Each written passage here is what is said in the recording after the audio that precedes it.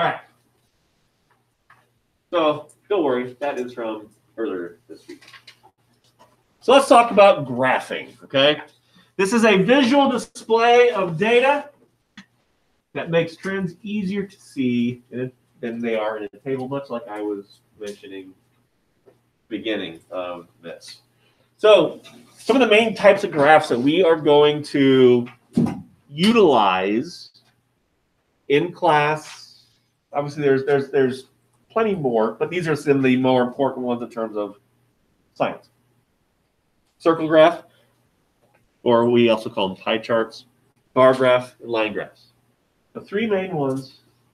And you can alter these types to show different types of data to make it to your own. Okay. Again, these types of graphs shouldn't be new to you.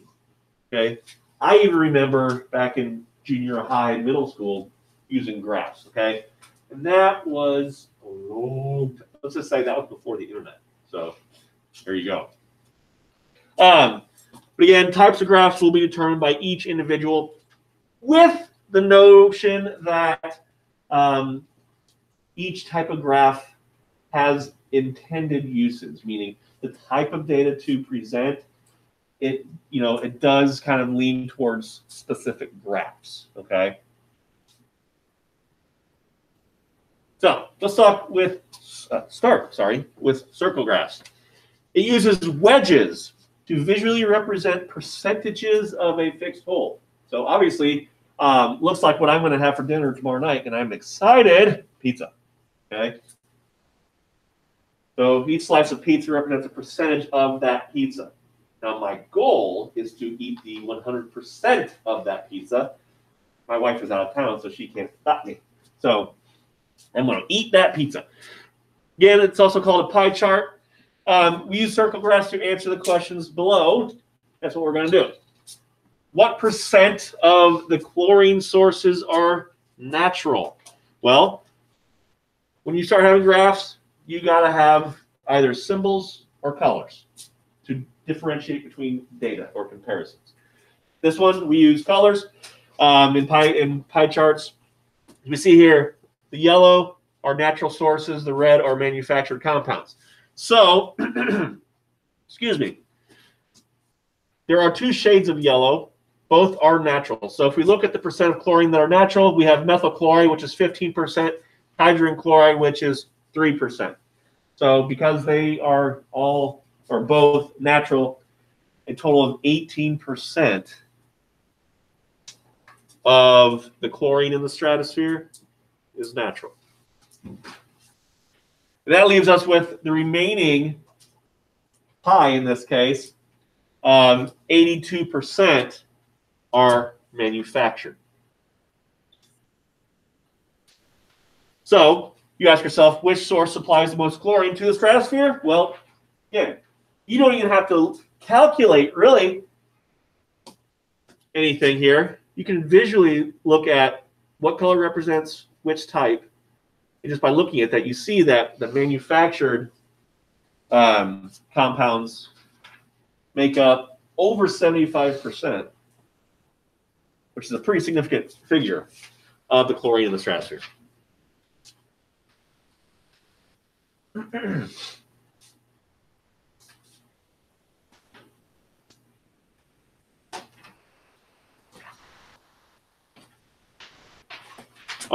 Also, as I was letting some people finish, my mind started going off until next week. Just a kind of reminder that in case you don't have the stuff for your test, I am going to allow notes. Obviously a calculator, but also that metric unit value sheet that I gave you. You had the black lines on the side. I gave it to you at the very beginning of the chapter.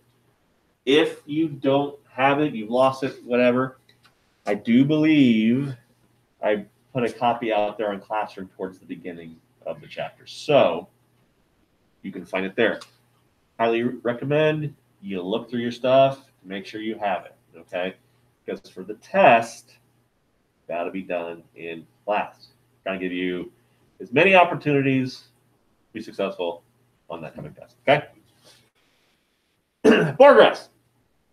These are defined as a graph that shows quantity varying across different categories. So it gives us a broad range of information. We can have time, location, temperature. And those are all broad. Those are just some broad categories. Okay? When we have a bar graph, and this also goes for a line graph that we're going to see in a little bit, you have two axes. You have the y-axis, which is the vertical. This is displaying the quantity being measured. And this is the dependent variable. There's those terms again. Dependent, independent variable. Okay? Again, those measurements on the y-axis depend on the independent variable. Okay? They are the result. The x-axis, which is the horizontal, it displays the independent variable. Now, I've got a little saying, and I may have said it in here before, but I'm going to say it again. Okay? When you have a graph, whether it be a bar graph or a line graph that we're going to see next, they both are set up in a very similar fashion in terms of dependent and independent variable. So I've got this saying here. Okay, this is our little graph here. Dry over here, mix down there. Have I showed you this before? Okay. Anyway, what these little acronyms mean, okay, is for dry, it's the dependent, that's an A. Is it? Yeah, I can't spell today. Dependent variable, or the result, okay, on the y-axis. Okay? Mix stands for manipulated, meaning changed,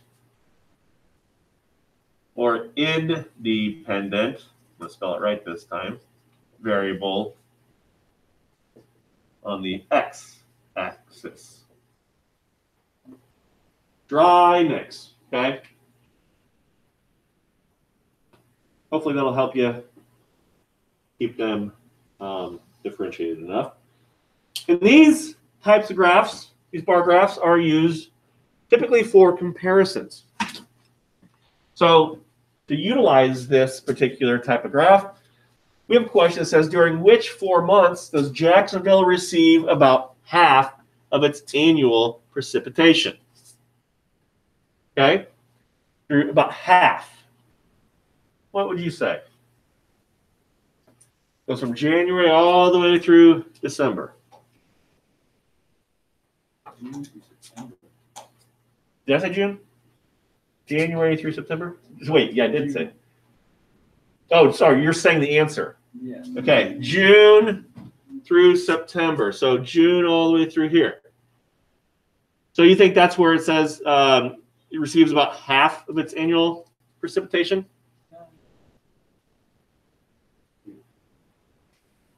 That'd be half or that'd be double? Double, and it'd be January, February, March, and May. January, February, March, and May. Yeah, that's probably what I would go with as well. Now, I'll be honest. After you read that, you still probably had a few questions. Not 100% certain what your answer could be, right? Again, that's kind of where maybe a little bit of more information could have been helpful. Because does anywhere on here actually tell us what the annual precipitation is for Jacksonville? Nowhere on there. Okay? All it does is say precipitation of Jacksonville from 1961 to 1990, and there, okay? By providing just a little bit of extra information, like what is the annual precipitation for Jacksonville, we could then, with greater confidence, give a better or a solid answer. That's why when you present data, it is always best to kind of lean on the side of more information to help explain. Okay, I've looked at, I mean, throughout my career as a student and as a teacher, I've looked at numerous articles, studies, things like that. That you know, you look at the data, you're like, I have no idea what they're even trying to show me. And even when I read through the paper or the article, sometimes it's still a little difficult at that point too. So it leaves the reader with a lot of questions. And a lot of questions can sometimes lead to doubt in terms of the data being presented. Okay, so our goal is to really eliminate doubt. Next, we have line graphs, defined as a graph that has points on a line that represent the intersection for two variables. And it is organized in a very similar fashion to a bar graph. You have the y-axis, again, showing the dependent variable. And this is the variable that deliberately changes during an experiment. It's your result of what you're actually testing. Your x-axis, which again is your horizontal, this again displays your independent variable. And this is basically the variable determined during an experiment, okay? What you are testing.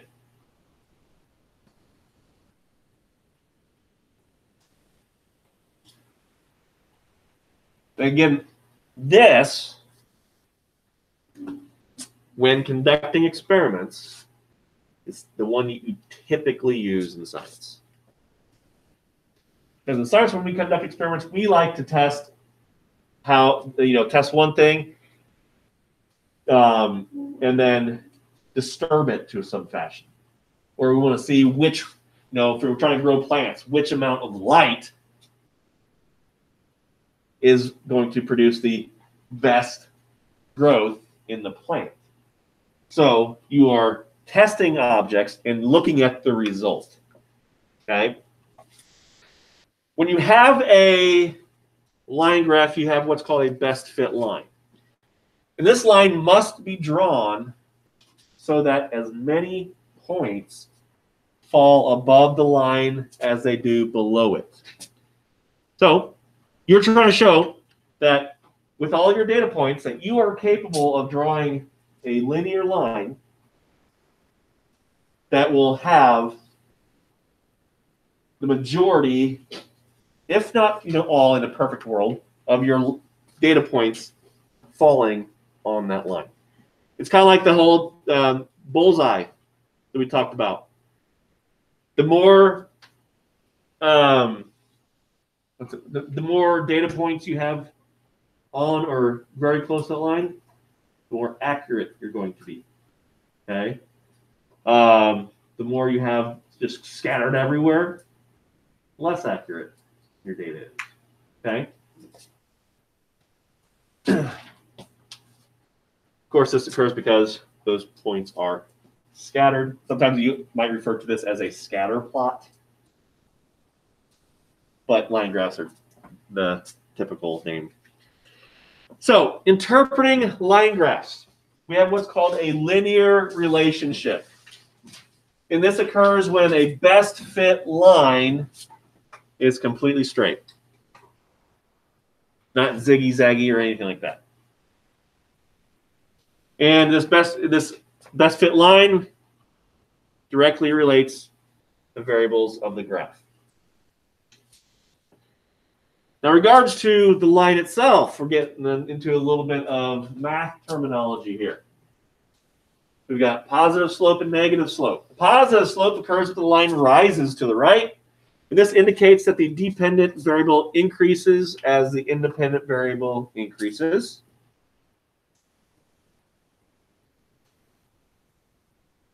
you have a negative slope, this occurs if the line sinks to the right. And this indicates that the dependent variable decreases as the independent variable increases. Typically, a positive slope indicates a kind of a normal relationship, and a negative slope indicates an inverse relationship, where one goes up, the other goes down.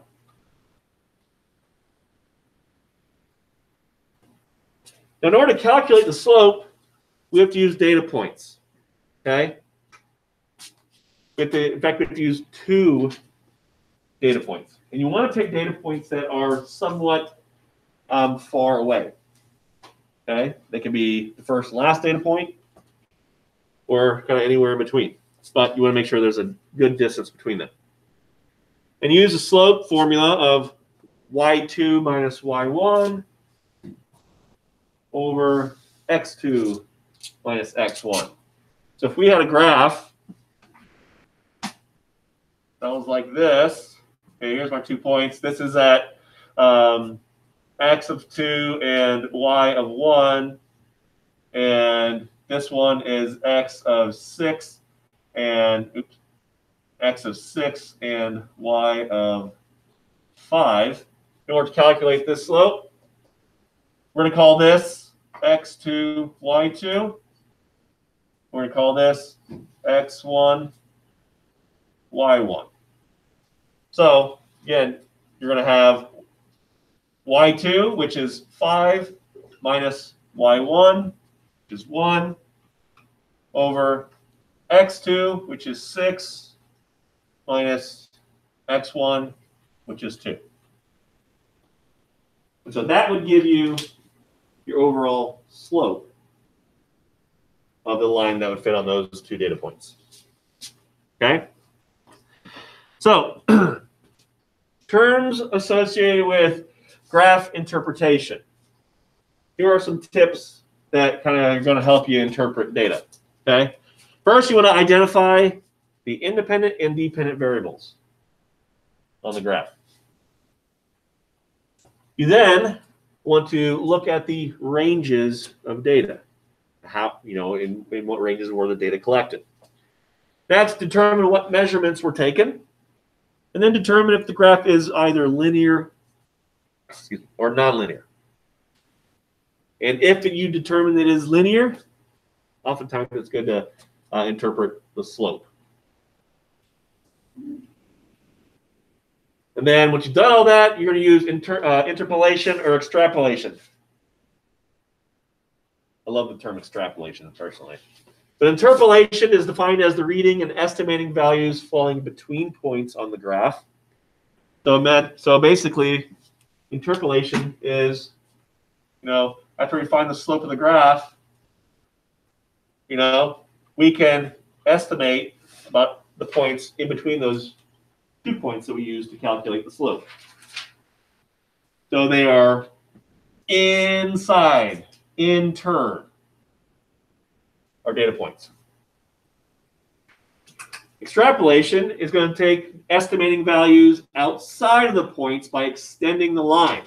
So based upon my slope, I can estimate, if we were to continue this off to the right, that my slope would continue that way with an estimation of what my points could be. All based upon my slope. A lot of times you might hear people say, extrapolate that data or extrapolate that meaning. That just means like take the meaning and apply it to something. Okay? Take it from one place, use it in another.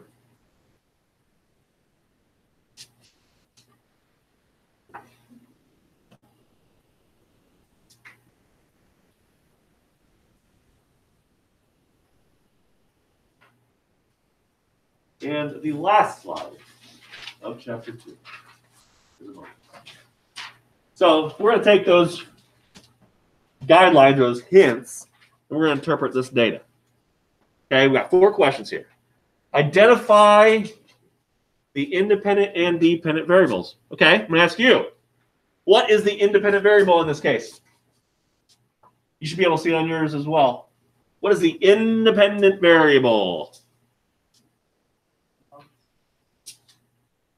The months? Is that what you said? Yeah. Yes, the months. Okay? Because independent variables go on the x-axis. Okay? Well, what about the dependent variables? Where are they located? Or what would the dependent variable be in this case? Total ozone. In those units, it says DU. That stands for Dobson units. Those are units specifically used for measuring ozone. All right. So what are the ranges of data? Now, this question might be a little like, I don't know. What your ranges of data would be for this case would be the amount of ozone from August through April in the years of 1957 to 1972. And that same time frame of months from 1999 to 2000. Well, what's interesting when you look at this data, that red line, 1957 to 1972. This green line is 99 to 2000. 15 years of data collection, 1 year of data collection. As you can see here, the total amount of ozone has dropped significantly in just a single time frame compared to 15 years. So you can start thinking about, you know, okay, what's happened between 72 and 99? A lot. I mean, there's a lot of things that go in there, but a lot of times we look at what's called CFCs, chlorofluorocarbons. Used to be a lot of aerosols, spray paints, hairsprays. You hold the button down and go like crazy. Well, they found that those were a big boo-boo to the atmosphere. So they now have different, what they call propellants for stuff like that. And you even see that a lot of times when they are a type of product that you hold the button and continually sprays, that it will say on there no CFCs, because essentially they were banned because they were finding a significant impact on the ozone. What measurements were taken? Well, measurements that were taken were Dobson units, total ozone during the months.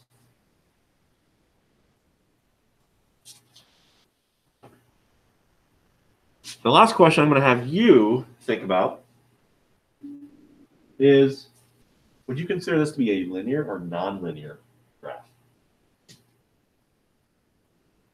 Think about it. Again, let's go back a little bit. Linear says there's a direct relationship.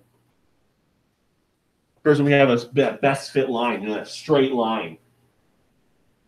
You think if we had a straight line that all those data points would line up really close to it?